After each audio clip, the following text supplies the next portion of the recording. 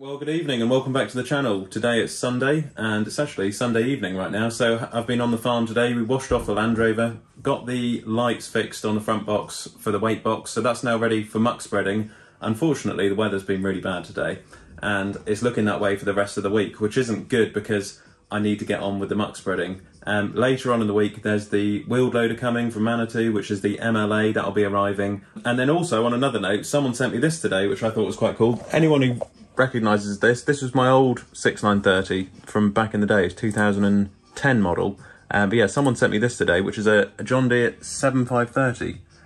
One lonely farmer previously spoke to me about this tractor at Llama. It's done 4,000 hours, it's in really nice condition, and it has command arm with 50k. Now, 7530, quite a bit more powerful than my old 69, 205 horsepower on boost.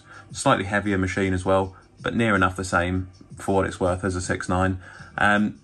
But I was thinking, you know, we could really trade the 6R in for this, the 6155R. But I do sort of like the 6R. It has AdBlue, yes, it's got, you know, some emission stuff on it, but it is quite a comfortable tractor. But let me know in the comment section, 7530 or 6155R, because I was seriously thinking we could trade that 6R in the yard for the 7530, and then you'd have 7530 and a 69. But that being said, I do kind of like the 6R, and I think this has made me realise that I do appreciate the comfort of the more modern 6R, which I never thought I'd say, because I do kind of like the old 30 series as much as the 6R as well, so I like a bit of both. But yeah, let me know in the comment section. There's also another 7530 for sale, which, funnily enough, was at Cheffins, which we're hoping to go to this week. It's actually on tomorrow, the Cheffins auction for February, and this one's done 13,000 hours. You'll probably get it for a much cheaper price than the one we just saw, which had only done 4,000 hours. This is £59,500. Probably, if you service it, put some new tyres on it, you're talking £65,000, £70,000, but it has done a lot less hours. It's only done 4,000 hours, whereas this one's done 13,000 hours, as you can see there, 13,500 hours nearly. So just goes to show that these 30s are great and they will do the hours if you look after them.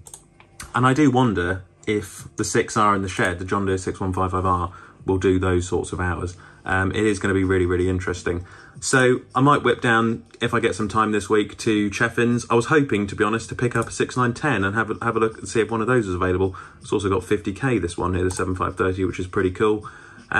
They are becoming rarer, the 75s and the 69s, but they are around if you want them. To be honest, I'm after a third tractor to go on a wrapper and to do lighter duty, so I don't need anything too powerful. Hence why I say just the 6155R is enough for us. You know, the 6R is like my 7530, really. It's either one or the other.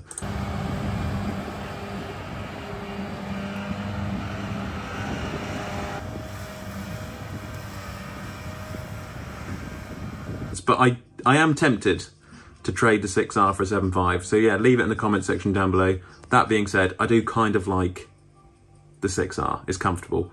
But for anyone watches the channel, you'll know that I just spend most of the time in the 6930 anyway.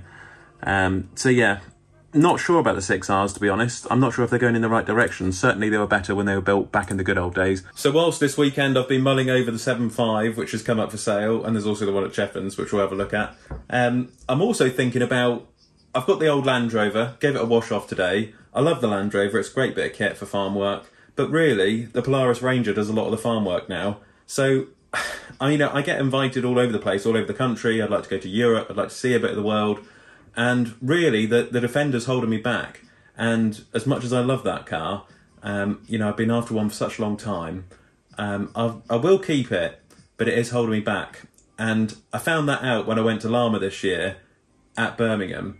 And so many people were in pickup trucks and sort of longer range vehicles, and I was in the Land Rover. And I thought to myself, yeah, I should probably get something long range. And I was thinking about one of these, which is a Toyota GR Yaris, which is souped up sort of hot hatch pocket rocket, if you like. You can get the manual, and I think there's also a new automatic version available. But I was thinking about one of these to go with my Defender so that I could go on long range trips. So if I wanted to go and see a farm in Scotland, say, or up somewhere in Yorkshire or any other part of the country, I could use it for long range long range jobs. Might whip down to France in it, might whip across to Europe, continental Europe, Swiss Alps, things like that. Leave a comment in the comment section, because as I say, as much as I love the Defender, it is holding me back a little bit now, but I will keep it. And my hope is that one day, if I ever have children, they would be able to use it as their first car, because it's safe, it's practical, it's slow, which is quite a good thing. And I don't know if it will still be going in the future though, with the emissions. So all depends on the emissions regulations, which would be sad if I wasn't allowed to keep the Defender, but there we go. I mean, another option as well is I sell the Defender, I trade that in, and then just get a Yaris or something like that, a GR, little hot hatch to go as my main workhorse. Depends what I can stretch to, I suppose, and what you want to invest in. At the moment, I'd like to invest in some more cattle. We'd like some more marshes later on in the year maybe as well. Marshes are interesting, especially for silage. We didn't make enough straw this year. We've nearly run out of straw, so we'll need to bale up some more with a Fendt baler. And George is getting us some recycled net wrap from Tama, which will be quite fun to try that out. Just something a bit different, and hopefully in the long term it's going to be a slightly cheaper net wrap because of the plastic tax. So unfortunately it seems like we're getting taxed on everything these days. But yeah, leave a comment in the comment section about the GR Yaris, and would you have a 6155R or would you have a 7530? I really like these a lot. So yeah, enjoy your evening, whatever you're up to, and I'm going to think about 7530. This one's too expensive, but I could buy an old one and do it up like the one at Cheffins, but 13,000 hours is too much. Catch you in the next one. Click here to subscribe to the channel, and click here to watch another Olly's Farm video.